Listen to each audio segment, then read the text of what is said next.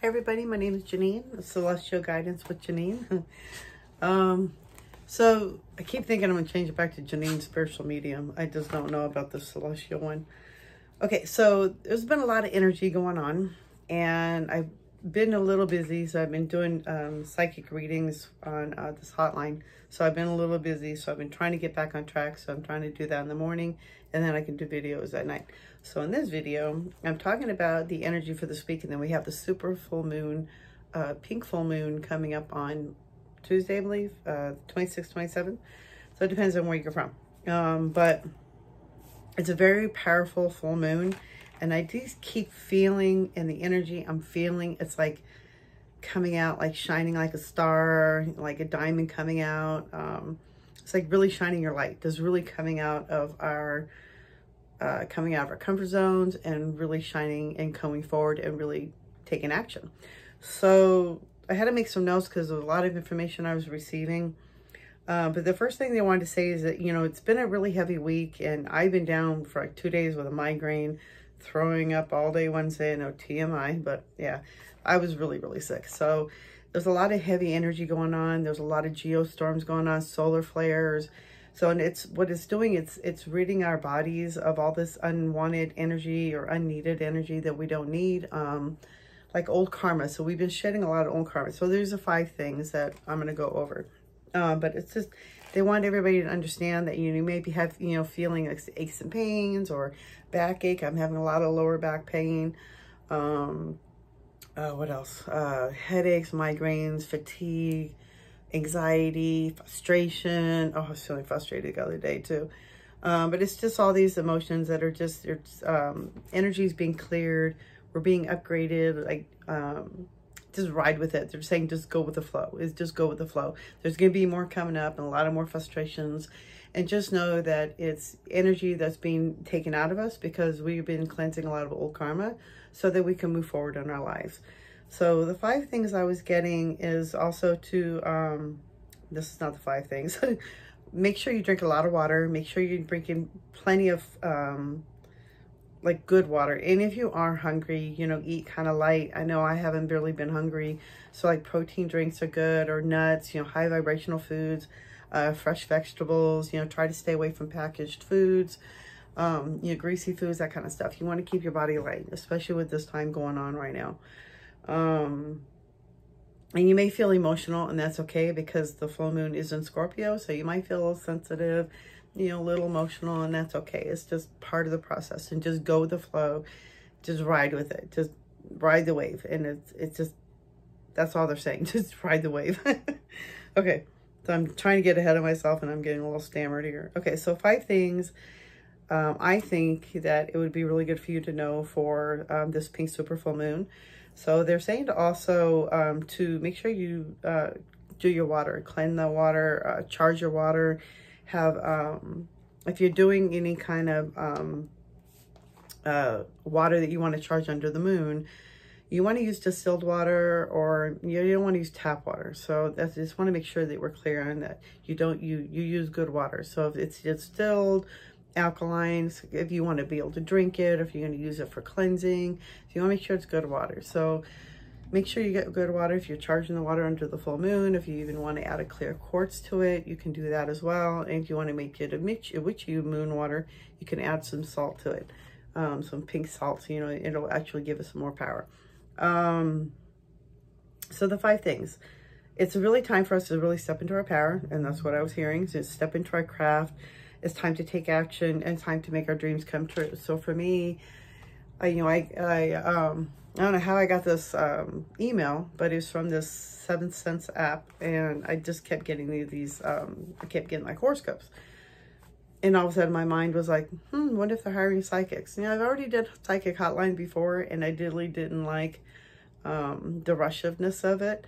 So I really wasn't, you know, sure if I was supposed to be doing this one. So when I got, you know, I got tired and I went through the test and they loved me, I was just like, oh my God, okay, wow, you know, maybe this is meant to be. So I'm going with the flow with it. And so like, it's like little things like that might happen. You're not sure what happened, how you got an email or a text or something, you know, take a little action, follow through with it, and you'll see where it might take you. is this time for us to start really making our dreams come true. This is really time for us to start taking action and start creating what we really want in our lives. You know, instead of having the lack of or the scarcity, you know, it's really time for us to step up.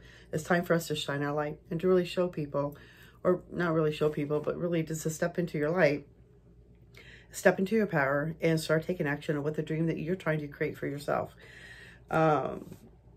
We have been shedding layers of old karma. You were to get to this point, like dark soul, the dark night of the soul. You're going through the journey, soul retrieval, depression, you know, things like that. And it's okay if you still feel emotional. It's like, you know, it's time to release it all. It's like the old ego death of us dying. And that's what it's feeling like. So it's like we're shifting into a whole new energy, and we're shifting into a whole new, I keep hearing dimension, but I'm not quite sure if it's really a dimension, but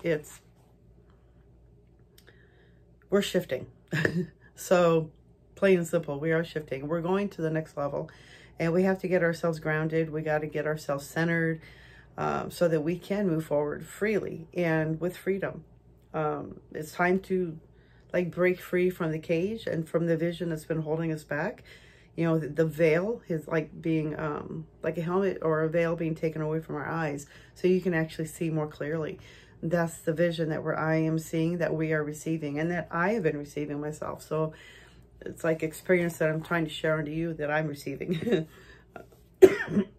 Excuse me. Another one is, okay, so the other ones are saying to stay in the flow, stay grounded, you know, take one baby step at a time, breathe. And it's really important to meditate and create your reality, to break free of your limiting thoughts and your beliefs. This is really time for us to really step up. It's time, I keep hearing, it's time to step up. It's time to step up. It's time to shine our light. It's really time to, the word I keep hearing is to show people what you got. So show people what you got. You know, if you're an entrepreneur, if you're into house decorating, if you're into crystal healing, show them what you got. Shine your light. They're just saying to really have faith in yourself. It's like, this is the time to go heart-centered and to really stop being up in here in the monkey mind. Because the monkey mind, that's just the ego. And then the ego wants to control everything and just wants to, I know it's trying to protect us, but at times it feels like it's holding me back. So you want to tell that thing to jump off, just be quiet. You can sit there and watch and observe, but I don't need any input. I don't need your output. I don't need anything you have to tell me. Because anytime ego steps in, it's always in the wrong direction. So as long as you're heart-centered, really stay heart-centered. You think and meditate and open your heart. Be conscious of your thoughts, but don't dwell on those thoughts. Okay, if that makes sense. You want to be in the heart space. Really bring it down to the heart. Put your hands to your heart if you're having trouble.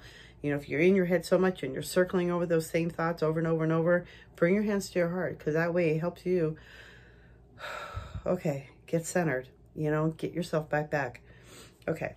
So number 4, I'm sorry, I didn't say the numbers. Number 4, we are shifting to the next level of energy, really keeping your thoughts positive. You know, make you feel, you may feel like you're sliding, but you're actually propelling forward. So what they're showing me is that because of all the stuff we've been going through and all the solar flares and all this stuff that we've been going through, they're saying that we're getting ready to next level up. It's like an upgrade, or I'm not sure.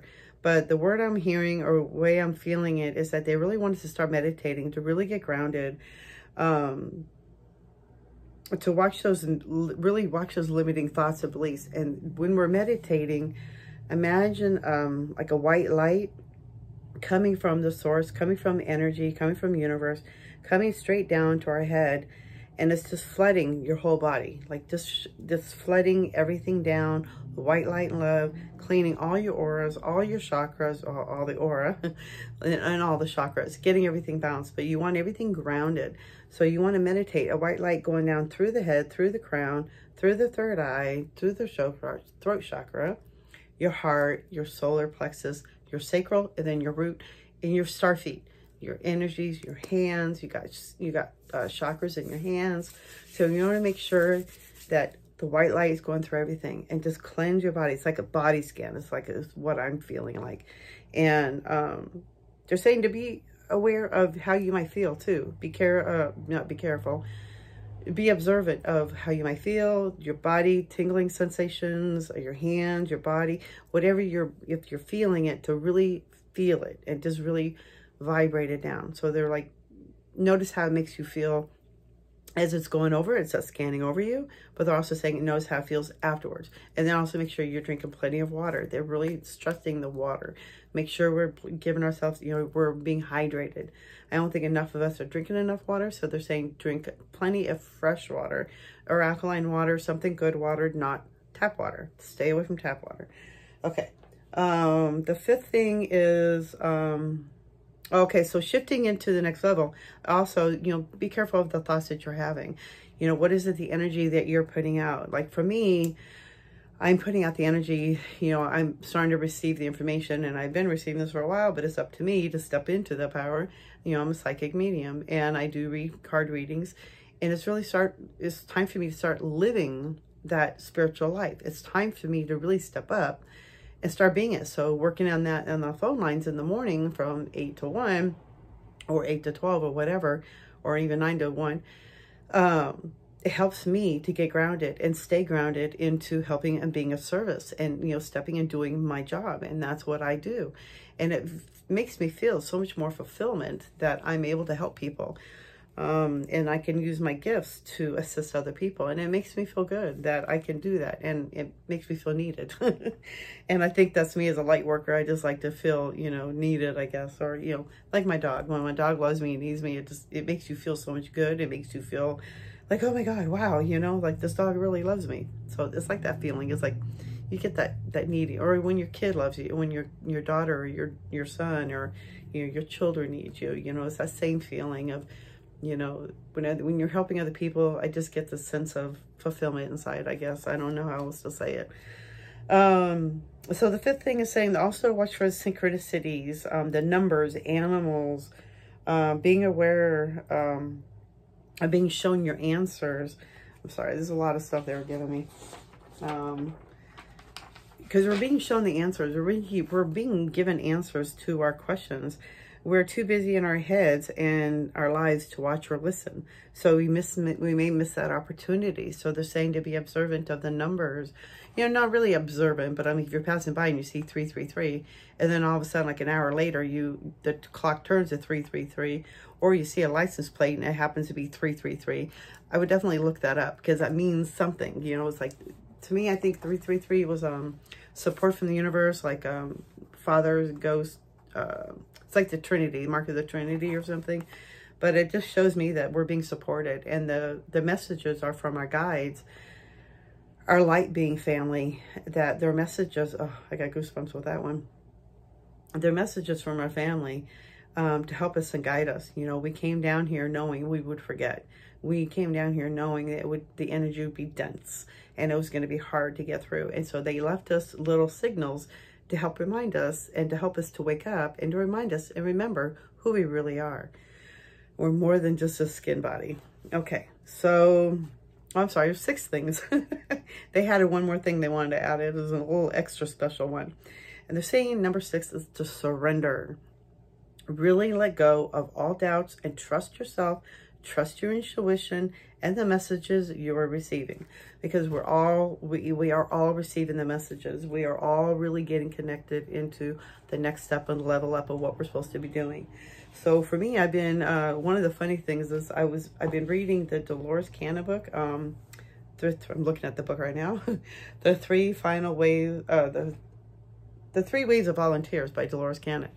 And they're all stories of hypnosis that she had done across with people, I guess all over. And I don't know where the book was based at. But anyway, she had a bunch of people she did a bunch of stories for. And she put them under hypnosis to help, a lot of people want to know who they are, where they came from, why they're here. You got to get this book. It's such a great book. And I came across this one passage with Lemuria. And I've always had a connection to Atlantis. But now that I think of it and I look at it, Lemuria is like, it's incredible. Lemuria apparently is from Hawaii, and Hawaii was a massive island before it was, you know, crushed down or sunk under. And about 5 years ago with my awakening, or 6 years ago, I think it was right around that time.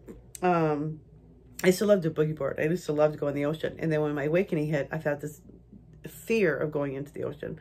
I'm like, I'll put my feet in, but I won't boogie board.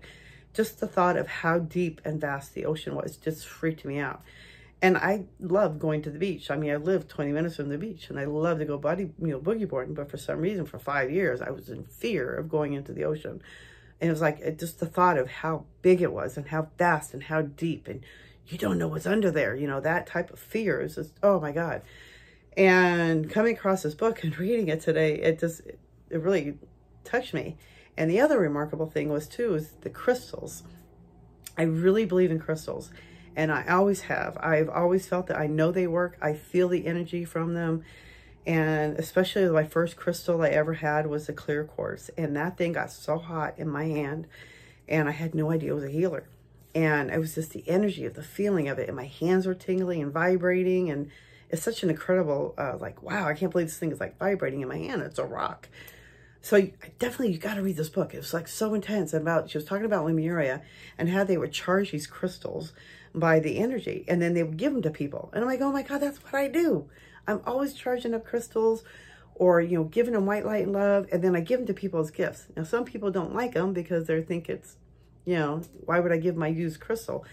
But I've always thought it's like gives you good luck. It's like gives you good energy. And, you know, I always put white light and love in it, or I use it for whatever I need for it. But then I feel like somebody else might need it, and then I give them that crystal because it's from my heart.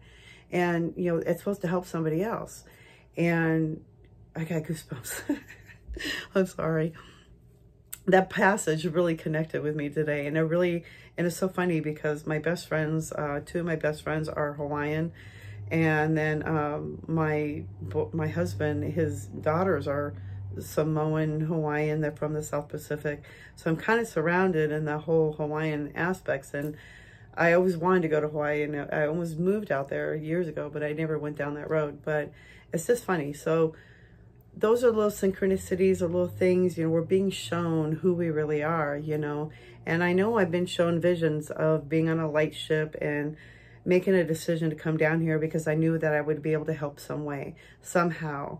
And I knew that, you know, by me being here, I was going to be able to be of service to spread love, to give people hope, and to know that, you know, there's so much more out there than we realize.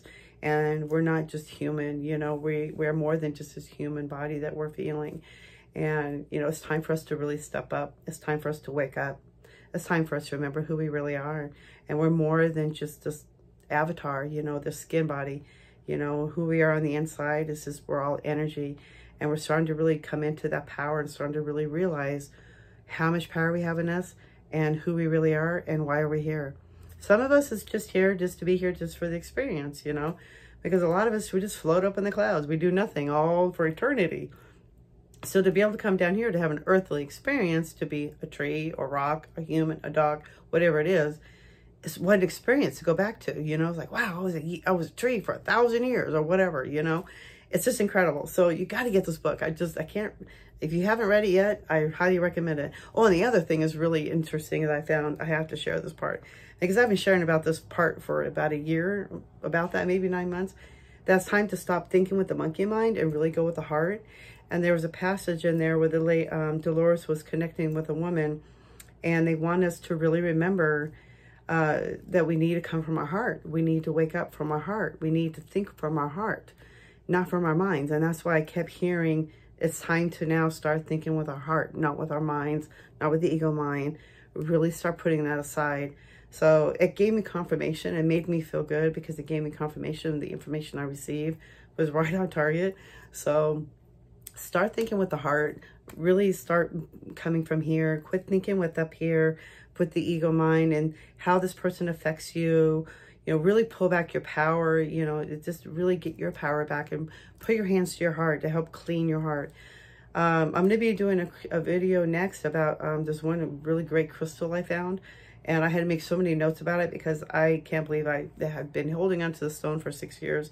And I had no idea what this power, you know, it all meant to be when it's supposed to happen, right? So I'm going to talk about that crystal nest. I can't wait. It's so exciting. I love this crystal. I love crystals, and I love how they just make you, they really change your body. They really change the energy in you. And it's just really time for us to really start cleansing ourselves and really start moving forward, start taking action, start moving into the direction that you want for your dream and that you want to create. Start listening to your intuition. Don't doubt yourself. Listen to your intuition. Quiet the mind. Go within. Journal if you have to, you know, whatever it is. But we're all getting the information. So it's just really time to settle down, get quiet, go within. I know it might be a little frustrating right now, they're saying, but just take a deep breath and just, you know, light your incense, light your candle, make it perfect for you. You know, have your glass of wine, whatever you want to do, you know, your water, your tea, but just get grounded. Get yourself into that space where you can really ask yourself and go into that direction of finding your light and go doing what you want to do to shine your light. Okay, I hope that helps. There was a lot of information. But if you have any comments or if you need any extra help or anything like that, always email me or leave me a comment and I'll reply back and I'll try to assist you as fast as I can. It might be like a couple hours, but I usually do respond right away. But yeah, if you need anything, just like give me a comment. I hope you hit that subscribe button and I hope you hit that like button. Okay, thank you again so much for coming by, you guys. I hope you have a great night and happy full moon blessings in the super pink moon. It's going to be in Scorpio, so it's going to be a little rocky, but it's going to be good energy. It's all about how you perceive it. Have a blessed day. Bye-bye.